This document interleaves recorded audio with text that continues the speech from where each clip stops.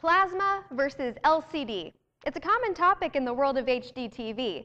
And though we have written numerous articles on the subject, we'll be covering some of the most common differences in this video editorial. While both technologies may look similar at first glance, they are vastly different in the way they operate. Plasma televisions are made up of pixels that each contain live red, green, and blue phosphors, and each pixel is an individual light that is controlled by an electric charge. This gives plasma its unique off-angle viewing property, where the picture retains its brightness and contrast until you're so far off to the side that you can't see the picture anymore.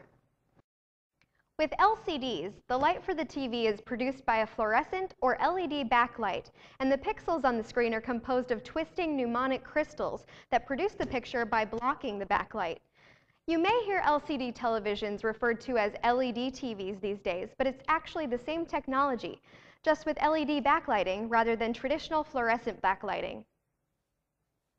Because plasma televisions produce their own light per pixel, they have traditionally performed better in both black level and contrast, which also leads to improved color performance. However, recently top quality LCD televisions with improved panels can manipulate the backlighting to produce comparable contrast. The contest for which produces the best black levels and contrast really depends upon the individual TV model. Color accuracy and rendition has historically been more consistent in a plasma television. While this is still true today, LCD manufacturers have improved colors to make them more realistic and accurate. LCD TVs deliver superior performance in the areas of brightness and peak white. LED backlighting can deliver a very bright picture and is especially good for brightly lit rooms, except for side viewing angle issues. With fast-moving action scenes, LCDs can fall behind the plasma technology due to the speed response of the twisting crystals. LCD manufacturers have taken steps to cure this issue with higher refresh rates and lower response times, but a high-end plasma can be superior for fast action. The quality of the TV's video processing engine can be more important in this area than whether the television is LCD or plasma-based. In the energy usage category, LCD televisions usually win out pretty handily with automatic backlighting control and LED backlighting. Even large LCDs can use very little energy, especially when compared to the power consumption of large plasma televisions. However, when it comes to actual dollars and cents, you're really only looking at $1 to $2 per month savings for a large LED backlit LCD TV.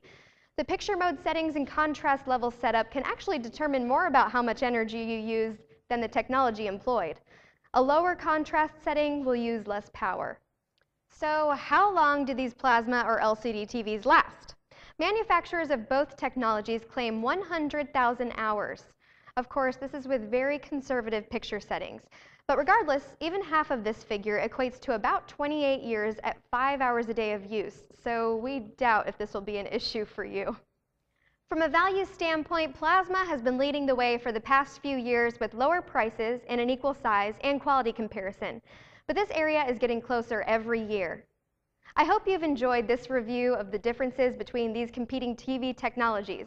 And if you'd like to learn more about the subject, please read the full article on either plasma or LCD TV buying guide.com.